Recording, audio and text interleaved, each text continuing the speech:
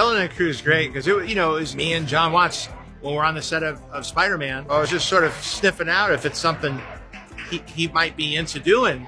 He's like, I have a whole idea for what I would do, and we were just talking on the set, and I called Dave I was out in Atlanta. I was like, Dave, this sounds really good. You want to listen to this idea? That sounded good.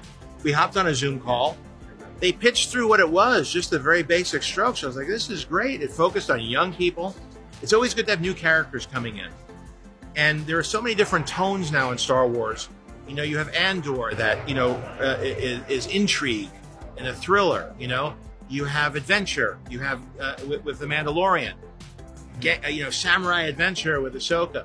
So to have this young Amblin feeling movie with young people seeing it for the first time, who grew up in the Star Wars world and are exposed to adventure, the puppets, the costumes, the visuals, the world that's being expanded upon.